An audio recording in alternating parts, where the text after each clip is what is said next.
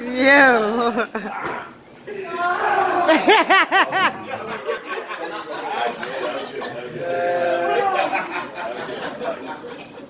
Oh man. Fun fact about me. I was married for 12 years. Not married anymore. Forget her. We cool though. But, like, I had to find out some things about myself. You know, I had to find myself again. You know what I'm saying? And I found out some things.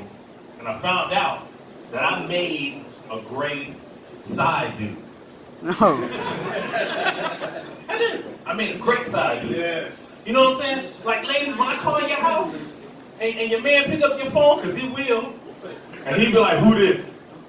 I was simply like, this is Charleston Renner Center. Yeah,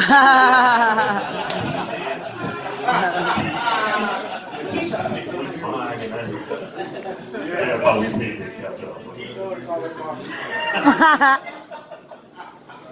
Yeah, I mean, great side. Let me tell you, ladies, I don't mind being a side dude. Most men don't. We don't care. We don't care. Just let us know. Because I don't like surprises. I'm walking down the street with this girl. You know, we talking, chilling, laughing. All of a sudden, her dude sees us. Run across the street.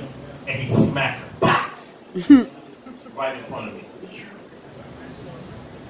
Now we're in a situation.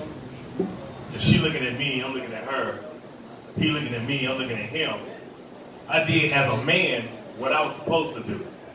I was like, oh my God, why you hit her? You shouldn't do that. You should put your hand on your one hand and hit his face. Like, he cute. But hey, girl, you can get this shit together because I ain't got time for it. Yeah, don't judge me. I can't fight.